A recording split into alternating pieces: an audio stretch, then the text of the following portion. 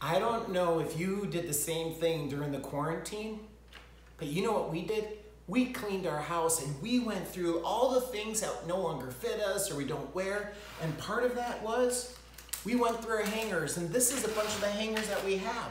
In fact, there's more in our closets, but this is just the extra. And when we went through our hangers, guess what we found?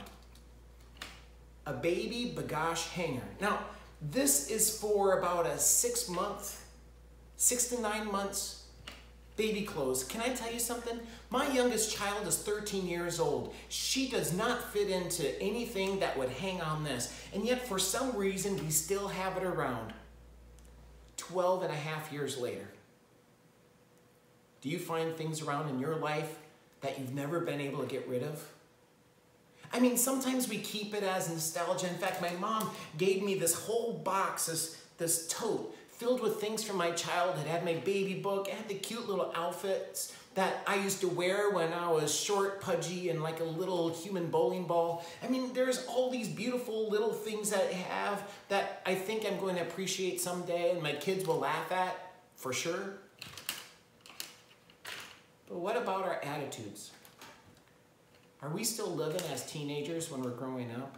And if you're a teenager, are you still behaving like a little kid? There's some times that we forget that in our hearts, we got to throw away some of the things from our past. And we have to grow up in our faith.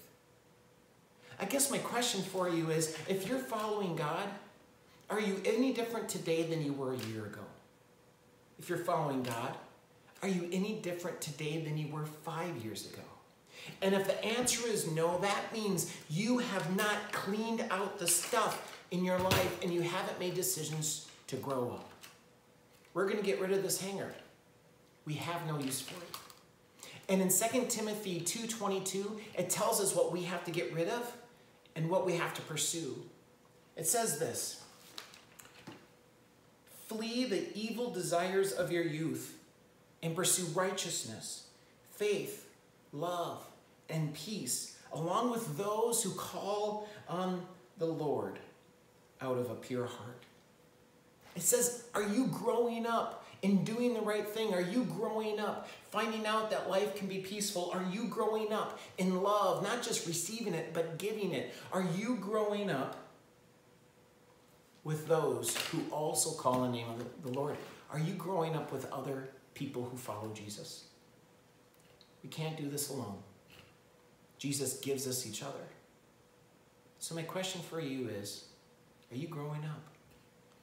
Are you fleeing the evil desires of your youth? You know, those things as a teenager that you used to do, that rebellious spirit, those rebellious action, those things that said, I can do this because I'm an adult.